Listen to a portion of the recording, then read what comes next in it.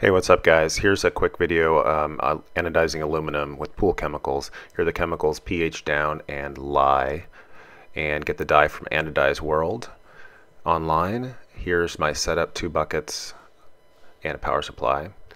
The ratio is 8 cups of water to 4 tablespoons of lye for the etching, and for the sulfuric acid it's 8 cups of water for 30 tablespoons of actually pH down. Here's the lead sheet in the bucket. Here's the setup lead sheet in the solution of acid.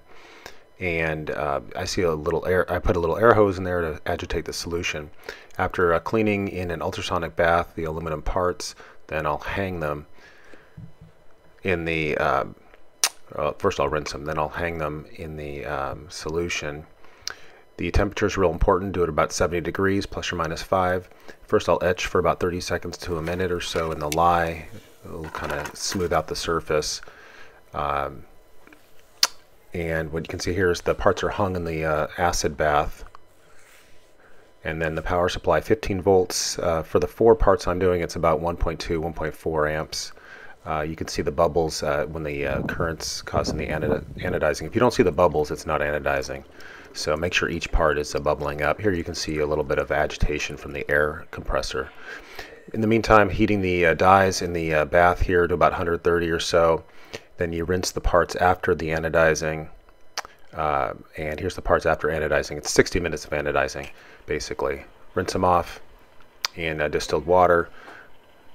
And even if you dunk them in the dye for just a few seconds, if the anodize works, then it'll actually soak up the dye really in a few seconds. You can see here it even starts to soak up the dye.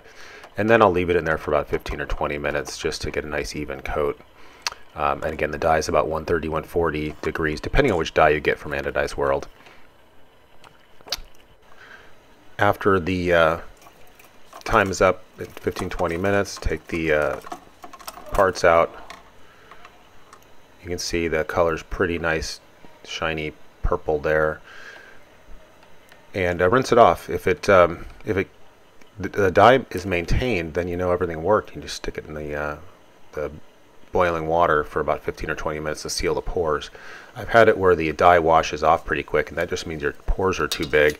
I believe that's from too high of a current.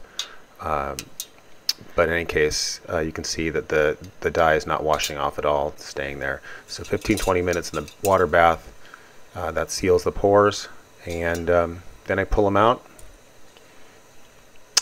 and basically done. So that's it. Quick and dirty, pretty reliable stuff with just pool chemicals.